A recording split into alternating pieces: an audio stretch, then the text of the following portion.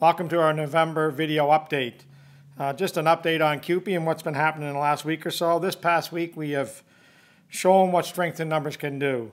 When the Ford government introduced and passed Bill 28, Keeping Students in School Act or in Class Act, stripping CUPE education workers of collective bargaining rights and the right to strike by forcing them into an agreement upon them, the education workers were left with no choice but to hit the picket line to protest Bill 28 and protect their rights under the Charter of Rights. Last Friday, educational workers went on strike, and the labor movement from both the public and private sector unions were all in support of this protest. The labor movement was quick to recognize that this attack on collective bargaining rights would not stop at the educational workers. Fast forward to Monday, and after results of weekend polling showed that 71% of respondents placed the blame squarely on the shoulders of Doug Ford and his conservative government, this left Doug Ford and his conservatives no choice but to repeal Bill 28, provided that the educational workers returned to work and took down their picket lines. A very clear message has been sent to this government that if you mess with one, you will need to answer to all. I would like to thank everyone who stood shoulder to shoulder with CUPE across Ontario, and to send this message to Doug Ford and Stephen Leachy: solidarity for all, and forward together we can make changes happen. Local news here at the Hall. Upcoming events here at the local. November, the Community Service Committee will be participating in the Ingersoll Santa Claus Parade. Volunteers are needed. November 27th, after the general membership meeting, the Community Service Committee again will be holding the annual Teddy Bear Christmas from 1 to 4 here at the Hall. More information can be found on our website or on our Facebook page for both of these events. A ceremony will be held at the November General Membership Meeting to recognize the December 6th National Day of Action and Remembrance for Gender-Based Violence, remembering the 14 women murdered at L'École Polytech in Montreal in 1989. This is put on by the Women's Committee. And then just finally, an update from Port Elgin. The fall 2020 Pell session is in the final month. Everything has been going great. We've got good reports from both our participants and from Port Elgin staff. Everybody should have received a confirmation email now for their course. If not, please contact me. And when you're in Port Elgin on layoff, make sure you put your employer down as Unifor National, and the address will be on the end of the video. Thank you and have a good day. Hello, and thank you for watching our video. My name is Mike Van Bokel. I'm the plant chair. We were recently informed our production timelines were getting changed once again. It has been a very difficult time for our members.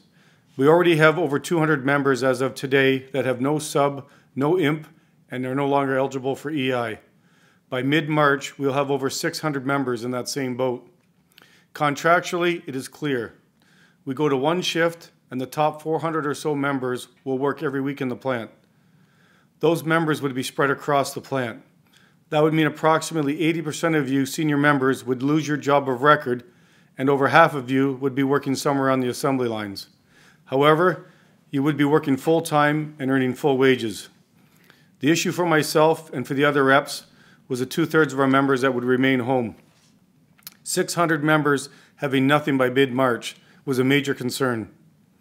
We now have worked out a plan to return everyone with a 2-week rotation with the opportunity for our senior members to work every single week. We have also worked out different options which many of you will want to consider. If you intend to work when the company calls you back, you only need to follow the instructions of the shift and attend your work shift when required. You don't need to come to any of our information sessions. The information sessions will take about 30 minutes, and we will go over the various options we have worked out. Some members may prefer to avoid the recall back to rotating layoffs for a variety of reasons, such as wanting to remain with an employer that they have committed to.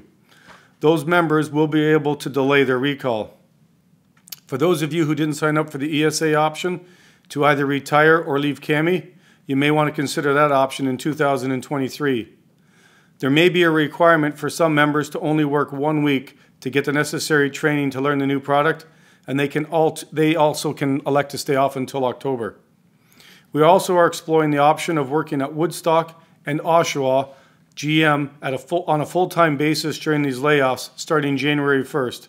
That is not finalized yet. However, we are looking at that as a viable option. We have asked the company to begin new apprentices, and they have agreed. However, we are still waiting on the trade and on the number and a start date. But if you are interested in apprenticeships, you need to start getting your paperwork in order to apply. Maybe you just want an LOA for the entire period. That will also be an option. If you're a parent with a young kid at home or young children at home, we have options for you to consider as well. We will explain all of these options in much more detail in person this Friday, November 11th, and Monday, November 14th at the Union Hall from 8 a.m. until 8 p.m. every day on the hour, except for 11 a.m. Friday, which is the Remembrance Hour. But every other hour on the hour, this Friday and next Monday, we'll give a half-hour description for everybody that can make it in. You do not need to register. Just show up this Friday or Monday, and you'll be able to hear the various options.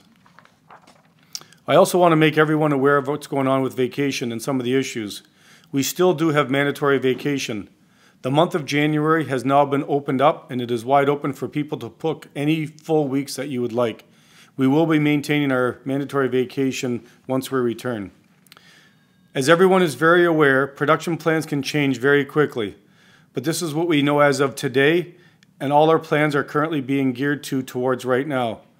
So right now, I would like to be very clear on what the 2023 plan looks like starting in January, so everybody can start getting their lives prepared for this. Some people argue that it's changing a lot, but at least I give kudos to the company. They're at least telling us what they know as they know it. It might change, but you can write this down as of for now anyway. All team leaders will be required to work for 2 weeks, the weeks of January 16th and the weeks of January 23rd on day shift in the plant. Now after this, I need everyone to pay very close attention. We are going to work on a 2-week rotation. However, you can mark this on your calendars. A shift, everybody who posted to A shift, will come back on January 30th for 1 week. On B shift will come back on February 6th for 1 week. And C shift will come back on February 13th for 1 week. That gets everybody back into the plant much quicker.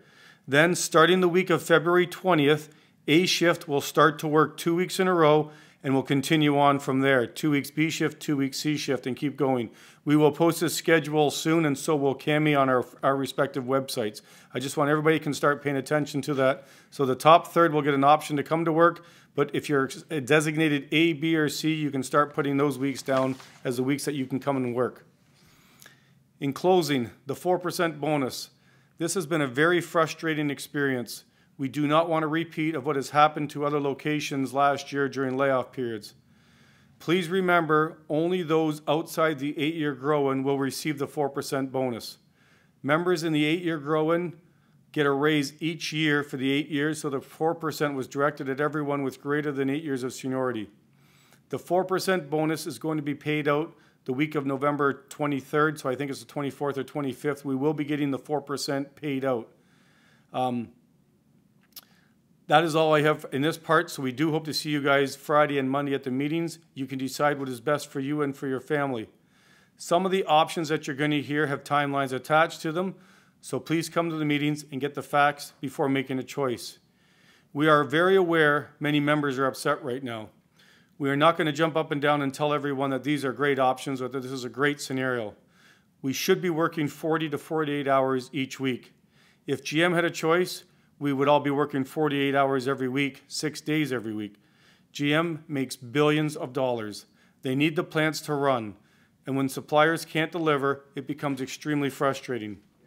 Our members want and deserve information, but you want facts, you don't want rumors. The company posts the information as they know it. It changes, which is very frustrating. But this is a brand new model. This is not a new model. These are brand new systems which are still being developed and worked on. When I was growing up, look how much changed in 5 years from the Flintstones to the Jetsons. That's how quick technology can change. We tried our best to help everyone, and we tried to retain our entire membership. We ask that you come out again this Friday and Monday to see what will work best for you and your family.